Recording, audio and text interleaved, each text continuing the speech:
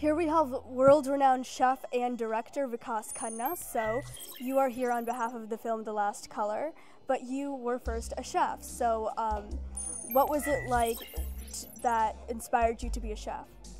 I think understanding that everyone has different lives in the family, but the moment the food was served, everyone came together on the table. And I saw a much bigger perspective of food when I was at the Golden Temple, because I was born and raised in Amritsar.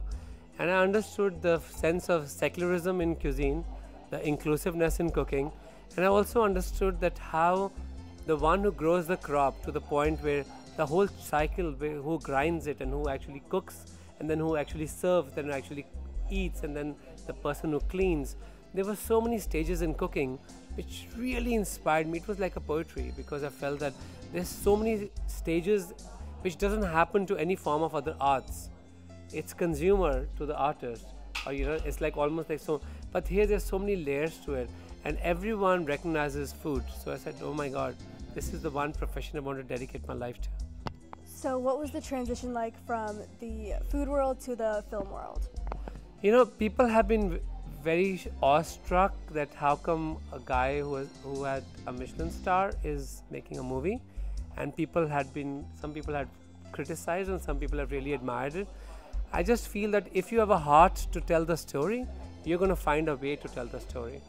And I feel that discipline in the kitchen really helped me, the discipline in shooting, where I was, before time, I was over-prepared.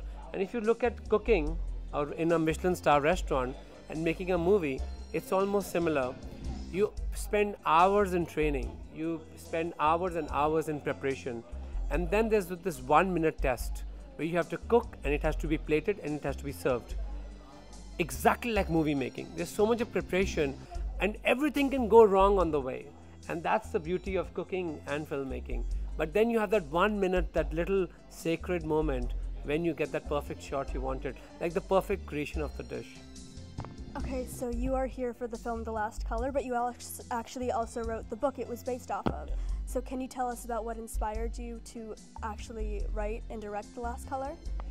So I didn't want to direct the movie. I did not know how to direct a movie. I'd only done documentaries. So I used to Google all the time, how do you actually make a movie? And there's some amazing videos of kids like you who have posted. Look at the video I've made. I'm like, wow, this is so inspiring. But actually I'd written a book which was called, a short story which was called Colorless, and no one published it because people relate me only to cooking, and I can publish almost any kind of genre of cooking. But doing a fiction was very hard. And I wrote to New York Times.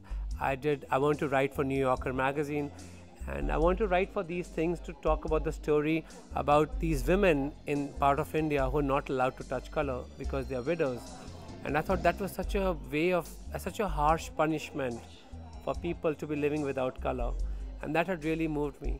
And later, because I couldn't get any director, I said, okay, let me direct it myself. Okay, so how did you like directing? Direction is very strange, because when you cook, you put the food in front, it gets consumed, and that's the end of the cycle. But in movie making, there's a cycle of immortality. You made the movie and it's going to be there forever. I think that is what I really enjoyed about when I saw the movie for the first time. I thought, wow, this will stay forever, even after I'm gone. Okay, so the movie stars actress Neena Gupta, so what was it like working with her? You know, I went to Neena Gupta's house to impress her, which many of you filmmakers will be have to doing it. You'll be going to the cast you think is perfect for the movie, and when you go to their house, you need to impress them. You get 5 minutes. And I kept talking, and then I wanted to look at her. I wanted to ask her, are you impressed? We were working the movie. And I did not realize that I'm telling her the most strange scene where she's dead. And she's looking at me. You're narrating me the scene in which but she is amazing. She understood that I'm not a movie maker, but she loved my organicness, the way I worked with natural light, the way I worked with single cameras, and the way I made her dance and made her practice for 1 week for the dance. She loved it. Okay, well, thank you so much for speaking with us, and I wish you luck on your screening of The Last Color. Okay. Good luck, Kiren.